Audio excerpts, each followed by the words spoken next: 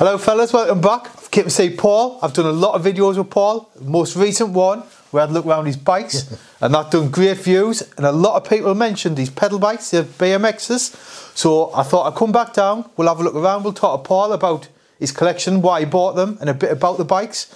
So what we got, mate? That's a bit... I'm no expert. Are you not? No, so if I get things wrong I apologise, but like we all do, we've sort of... Grew up on pedal bikes? Yeah, BMXs was the thing. When I was 14, 15, BMXs had just come over.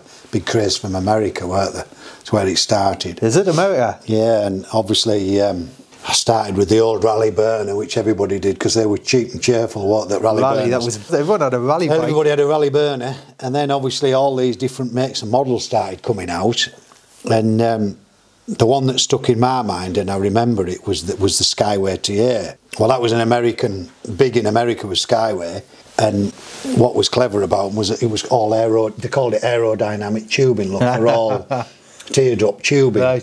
So whether aerodynamics actually works on a push bike or not, I don't know, but I'll never forget, Adam, the price. You couldn't buy a SkyWay complete bike. Right. You could buy the SkyWay wheels, the handlebars and the frame and forks. And I remember a SkyWay TA frame and forks was 165 quid. Back in the day? Back in the day. What kind of years we're talking here? Early 80s. Early 80s. And when you think a rally burner, don't quote me exact penny, but I think was about 60, 70 quid. Right. So you could buy two rally burners for less than a SkyWay TA frame and forks. So all the rich boys had SkyWay TAs, and I remember always wanting a SkyWay TA. Did you ever rally? No, I used to do a little bit of racing, but I was crap at it. Did you? Yeah, I've always been quite tall and broad for my age. So you know, it's like anything when you do racing, anything. All whippersnappers beat you, don't they? They're all three stoners.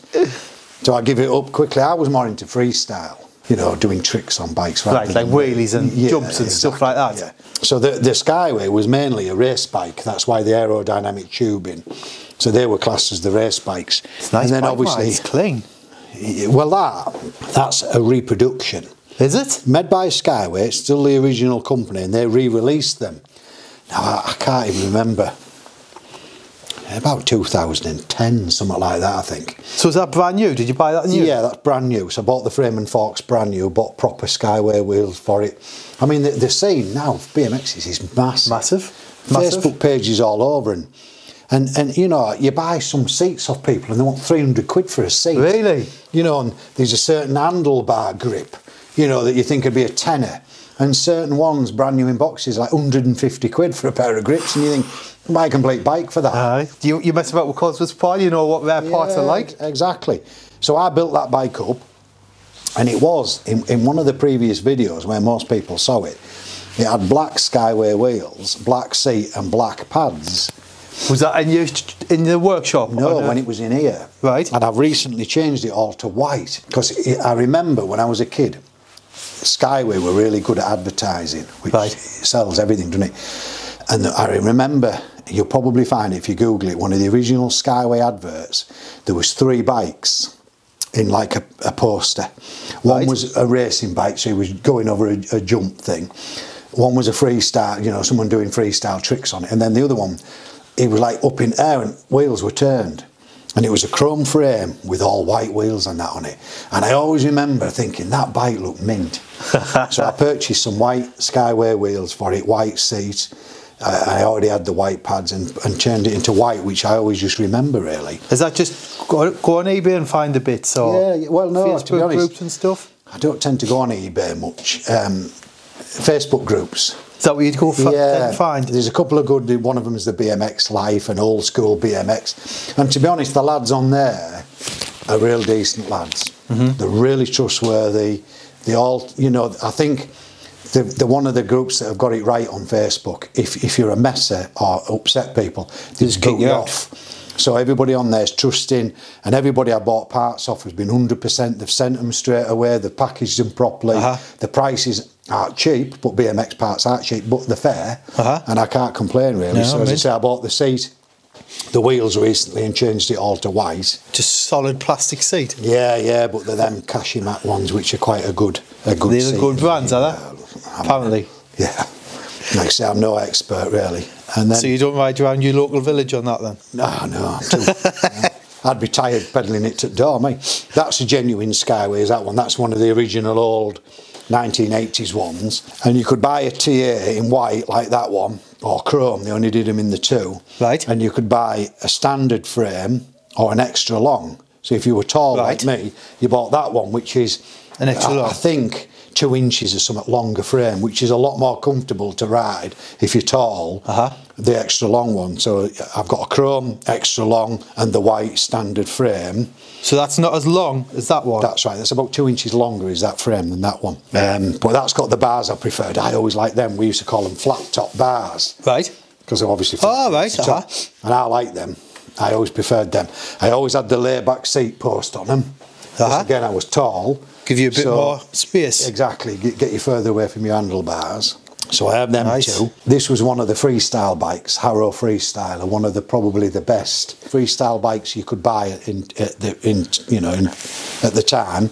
They put the 2 bars on the top because one of the tricks is people used to stand on that. Right. And let go of handlebars and surf along, you know. I've tried that a few times.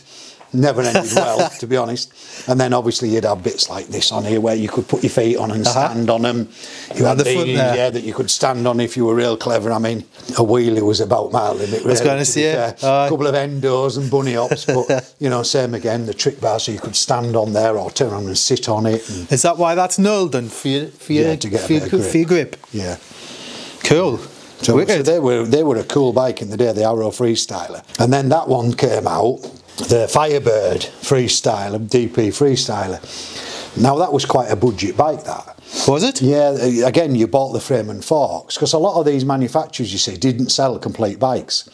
You'd have manufacturers that only sold frames, people that only sold wheels, and then you could custom build a bike what you wanted. Now I always used to like this frame, and what they did cleverly was they lowered, this is real narrow there, so it was a lot easier to stand on here, to get up and stand on it and do your stunts. Yeah, do your stunts, yeah. Your tricks. But them wheels, I'll never forget them wheels. I don't know if do you remember them? No. There was a trick everybody used to do with them Z-rims. They were unbreakable. You couldn't break the Z-rim. And what they used to, I'll get bike out and I'll show you what they used to do. I mean, I'm not going to do it because I don't want to damage the wheel, but what you used to do, you used to ride along, right, and you used to swing the back end of the bike round and you used to slam it into the floor because these rims would bend. All right. You couldn't break them. Basically, that rim, you could do what they used to call it a frame toucher. And you used to slam it into the ground sideways that hard that part of your frame used to touch the floor. Really? And the wheel used to bend like that. And it used to spring back violently and about chuck you off the bike. God. And it used to make them a bit buckled because the spokes would kink. But the rim, you couldn't break the rim. Is it just metal, the rim? No, it's plastic. Ah, right. But it used to spring back into place. So all you'd do, you'd go home after about 4 goes, because it was like that, because it was buckled. And you'd spend the rest of the day truing it up by, you know, tightening all your spokes up. And then you'd go out and do it again. Are they expensive, the rims now to buy? Are they? Them wheels, because these are brand new, they've never... Because do you know the only thing I liked about them, and most people did? They look cool with that writing on the rim. I like the writing, I noticed it. The first thing I noticed. But obviously, as soon as you start braking, that's what I thought.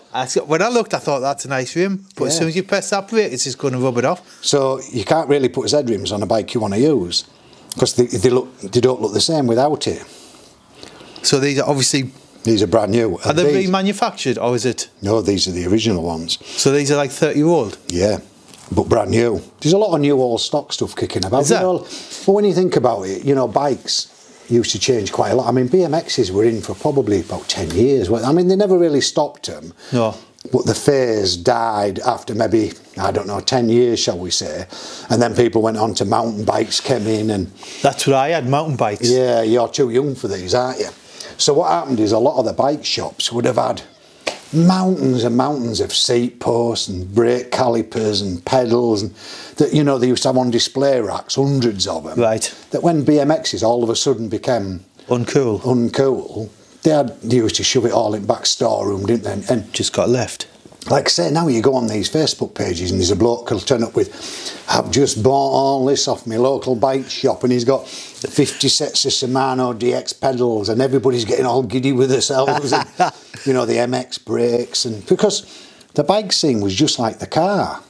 You know, you'd have a Billy Basic brake caliper on your back, and then all of a sudden these MX quick release came out, and everybody'd run to the bike shop on a Saturday with their pocket money and got to have these MX quick release brakes. And you know, I mean, some of these bikes now, Adam, I mean, there's one I've wanted for a long time. It's called a Trickstar. Right. And it's got loads of different brackets welded on it, you know, for freestyle riding. All right. And it's just a really cool bike, and I've seen them selling for like 5,000–6,000 quid. Whoa. In mint condition. Mint condition. But it's like a car, you know, you'll say to somebody, oh, it's got a stage 3 head on it, and it's got this different. And you'll see these adverts on these BMXs, and it's got a so-and-so headstock and so-and-so bars and so on. Pedals and stuff like that, and rims. You know, I remember them calipers on there, look, them MX quick release. These ones? Yeah, I remember when they came out, because, you know, trying to take your wheel out of a bike was a bit of a nightmare. But what they did, they made them so that you could turn that.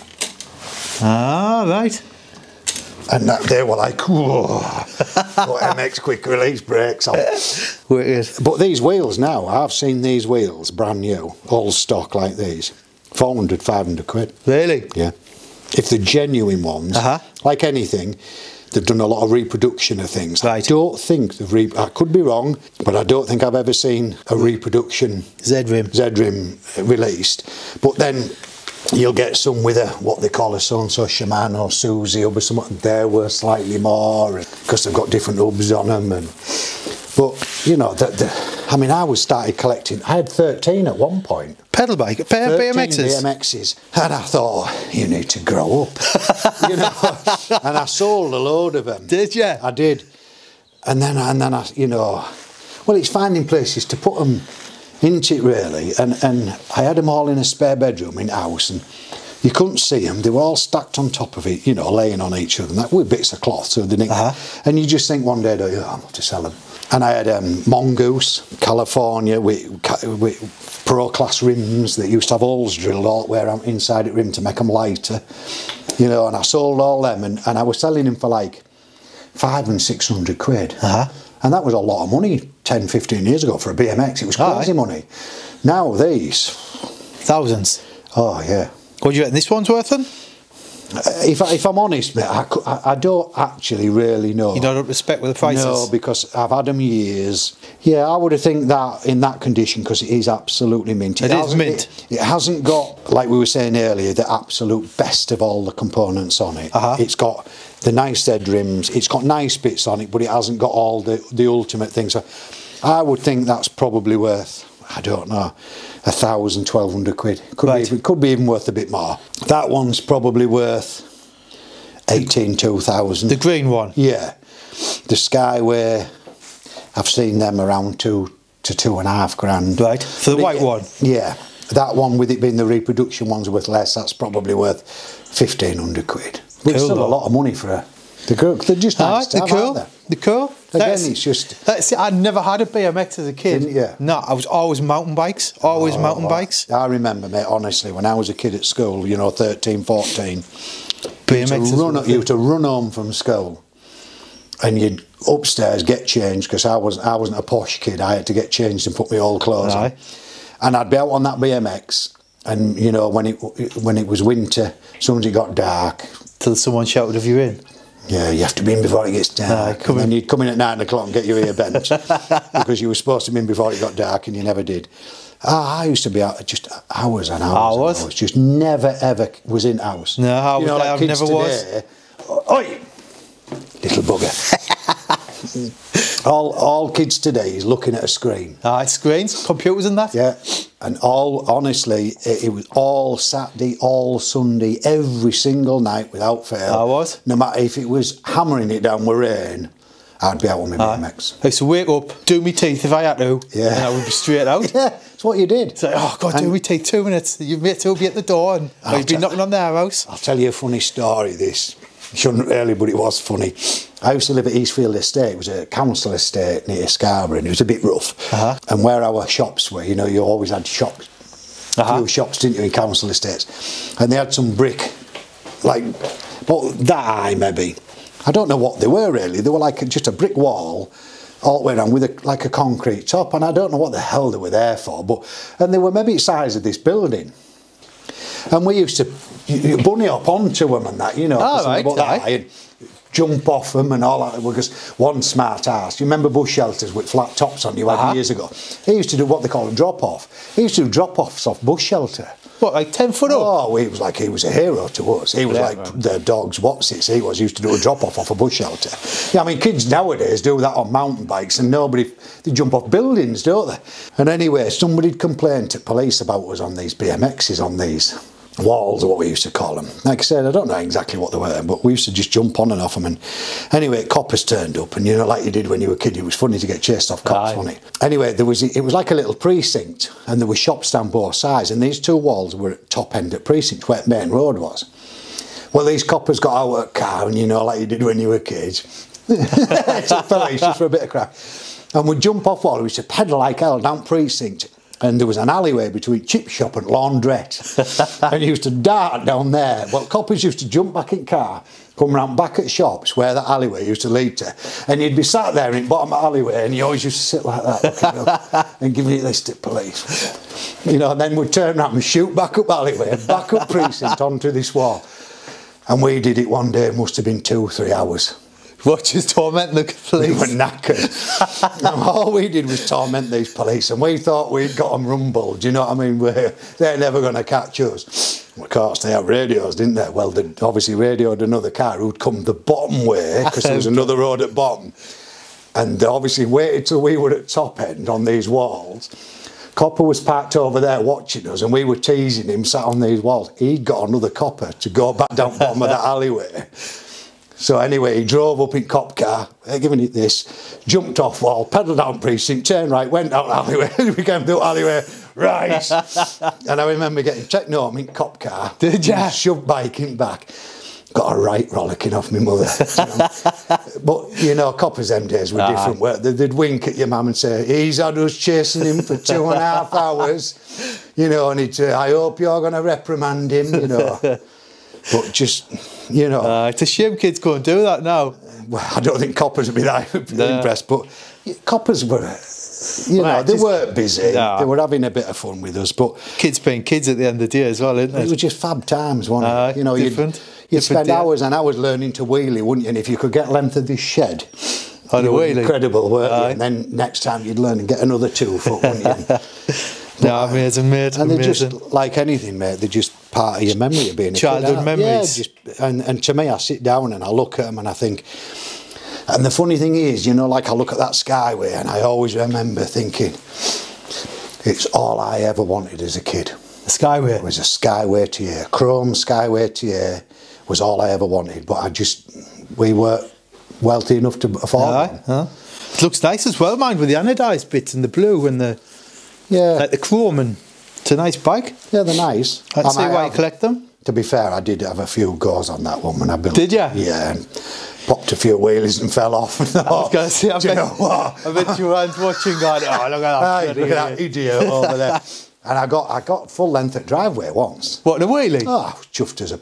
Oh, I was on I was like, there, look at me, can still do it. And then I did it a couple of days later, fell off and cracked my head, and I thought, you know what, I'm not doing this anymore, and I've never ridden it since. Like. That's it, fellas. Thanks for watching. I hope you enjoyed that, looking around Paul's bikes. If you want to see more Paul's stuff, there's mountains of videos below you can check out, whether it's these motorbikes, RS500 Cosworths, just all kinds, isn't there, mate? We've done a few videos now. But yeah, again, mate, thanks for having us down and showing us around. You're welcome. Shame we feel fit enough to have a go on them. I'm still alright, man. It's just, we'll have to blow the tyres up. But yeah, again, thanks a lot, mate. No problem. I hope you enjoyed watching it, fellas, and I'll see you on the next one.